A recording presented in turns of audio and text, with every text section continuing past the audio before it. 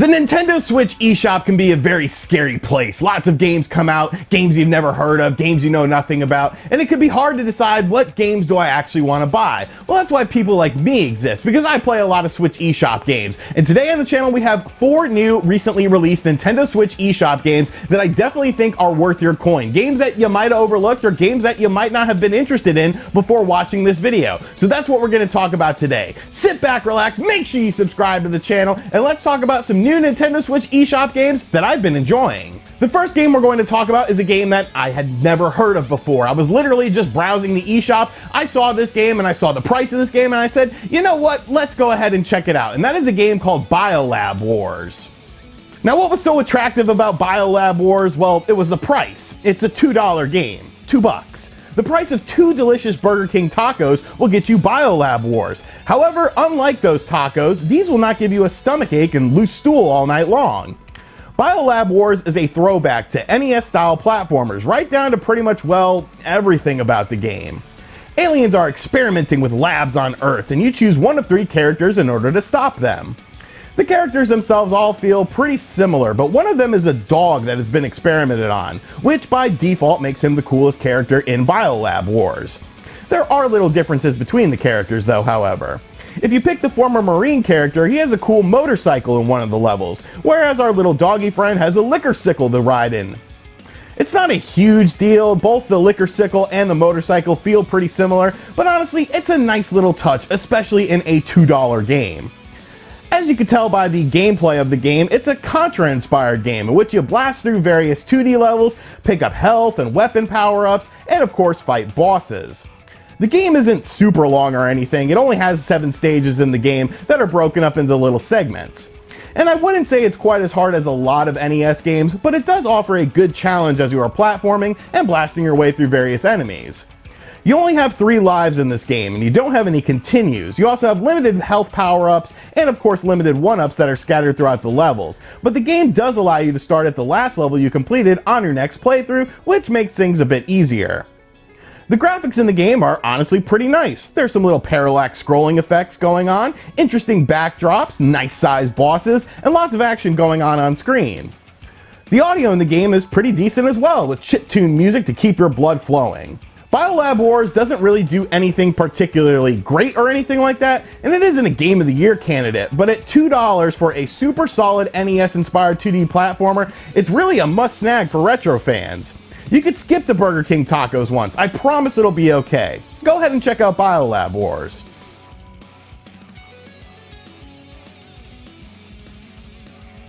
Earthfall Alien Horde is yet another alien-inspired game because I guess we're going to talk a lot about aliens in this video, but this game is very different from our last game. Whereas the last game was a 2D side-scroller, this is a first-person shooter, and packs an interesting punch. There's really not too many first-person shooter games on the Nintendo Switch, and there's even less co-op Left 4 Dead style games on the system, and honestly, those games are super fun to play. Yeah, they aren't necessarily packed with depth or anything like that, but the pick up and play style of the game is something that's always been attractive to me. Earthfall Alien Horde looks to fill that Left 4 Dead style of gameplay that the Nintendo Switch lacks by pretty much emulating the formula to a T. As you can tell, we have another alien invasion on Earth, and you play along with 3 other characters that are tasked with stopping this invasion. The game features 20 different levels in which you're doing things like blowing up aliens, defending certain areas, trying to access new areas in the levels, and of course a myriad of other tasks. You constantly have 3 players playing alongside of you, either being AI characters or human characters who are playing online. The game has drop-in and drop-out online, which definitely spices things up. You can also play with friends as well, and the game even utilizes the Nintendo Switch voice chat app that literally everyone loves to death and has, no flaws whatsoever. Great little phone app there. Mission variety in the game is pretty solid, to be honest, and I enjoyed seeing what was next after our point of progression. There's various weapons to pick up on the map, and you can even use printers to print off new weapons as well. Obviously, team play is very important in this game, as your friends are constantly getting down, so you gotta hurry up and rescue them, and just in general work together. Don't stray from the pact.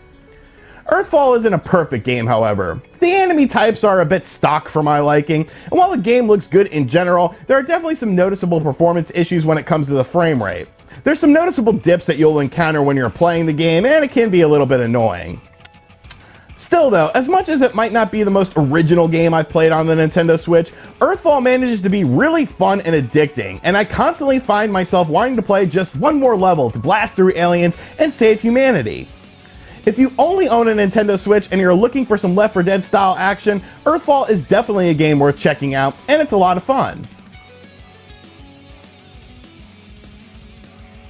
The next game we're going to talk about is a Nate from Direct Feed Games pick, and really, he plays a lot of weird stuff, games with like panties and stuff like that, but he would not shut up about this game on the recent episode of the Spawncast. Well, someone actually donated a bunch of money to the Spawncast and told us all to buy this game, Sayonara Wild Hearts, and honestly, I'm glad this dude did because this game is absolutely fantastic. I'll be honest with you, I have no freaking idea what's happening in the story of this game, like literally none. The game does kind of tell you, and there's some like weird tarot cards and weird enemies, dreams and stuff. I don't know what's happening, but I do know one thing. Sayonara Wild Hearts is a unique experience unlike anything I've really ever played before. The core gameplay is pretty simple. You complete levels by getting the highest score possible. You increase your score by picking up little hearts or various things on the level, avoiding attacks at the last second, or by doing quick time events in a timely manner. It's honestly pretty hard to explain this game in terms of gameplay, because it's constantly shifting. Sometimes it'll be a standard avoid things level on a bike, sometimes you'll be shooting down wolves, sometimes it'll be a slight puzzle game. The game is constantly shifting the gameplay style, but honestly, I like that. It definitely keeps the game fresh throughout. The real draw to me in this game though has to be the presentation, which is honestly just absolutely top notch. It has an 80s Tron style visual style, and the animation is just ridiculously smooth and sleek. The real standout to me is the soundtrack of this game, however, which is a combo of like 80s pop and 80s synthwave and works in tune with the game. I wish I could play some of it for you, but I'm pretty sure it's copyrighted stuff, but I'll have a link to the creator's channel in the description box down below. As I played the game, I noticed that moving with the song's rhythm or pressing buttons during the rhythm was one of the things you were supposed to be doing. So I don't know, maybe this is a rhythm game after all. The soundtrack is just so good though, I ended up tracking it down on YouTube because I am a fan of this style of music. My only real major issues with Sayonara Wild Hearts were honestly rather minor. I felt like a few of the levels were too short. Like sometimes you'd be starting to get into it and the next thing you know you're on to the next level. The game itself is pretty short too, with about an hour and change for the main game, but I think it works well because it doesn't really overstay its welcome. There's some unlockable content as well, and every level is graded on a bronze, silver, or gold ranking, so you might want to replay the levels to get a higher rank. It's definitely a very unique game, but if you're liking what you're seeing from it, I highly suggest you end up picking it up. I guess Nate is right once in a while after all.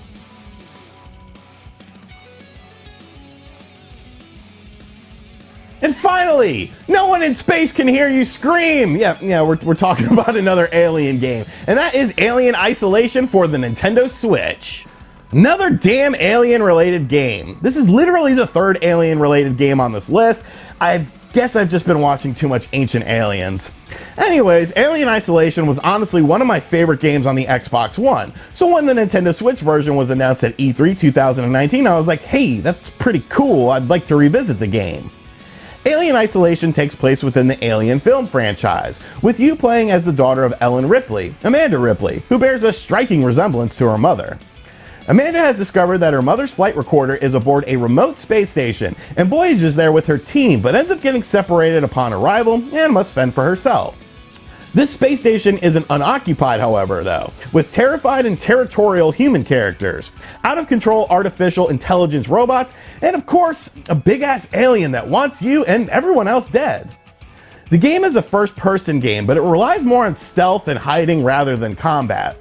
There is some combat in the game as you get a couple different guns, a flamethrower, a melee weapon, and other defense mechanisms, but you're mostly running, hiding, and trying to avoid combat in general, as the game is really a stealth horror game at its core. I think it does a brilliant job of it too, as the game is honestly just super tense. The game features very intelligent characters, and the facehugger alien that is tracking you down is very smart, and adds a huge level of tension to the game and will kill you multiple times. The game also has a crafting system in which you craft health packs, EMP grenades, flares, and more items based on things that you pick up in the game. The Switch version of the game also includes all of the previous DLC from the original game, and even adds in motion controls as well. Graphically, the game looks fantastic, and while it's not quite as good as the Xbox One version, I would say it's pretty damn close, and looks absolutely fantastic in handheld mode as well. Feral Interactive handled this game, and after the fantastic port of Grid and now Alien Isolation, Feral Interactive is definitely another contender for the best porting company on the Nintendo Switch. Now, Alien Isolation is an older game though, and it's available for much cheaper on other platforms, and unfortunately it is a digital only game. But if you only own a Nintendo Switch, you enjoy stealth horror games, this is an absolute must buy in my opinion, and honestly I would love to see a sequel to this game one day as well, as they did a fantastic job with it, and I think there's a lot more to explore within the Alien universe. Alright, so those are some Nintendo Switch eShop games that I have been playing lately. So let me know in the comments section down below if you are playing any of these games, you plan to pick up any of these games, or if you liked any of these games, and maybe what games I've been missing on the Nintendo Switch eShop that I should end up checking out as well. And as always guys, thank you for checking out this video. If you're new to the channel, make sure you subscribe and turn on notifications. Be sure to check out other videos on the channel. Slap that like button as well. Let's get some good likes on this video. And as always, I'll catch you guys on the next video. Later.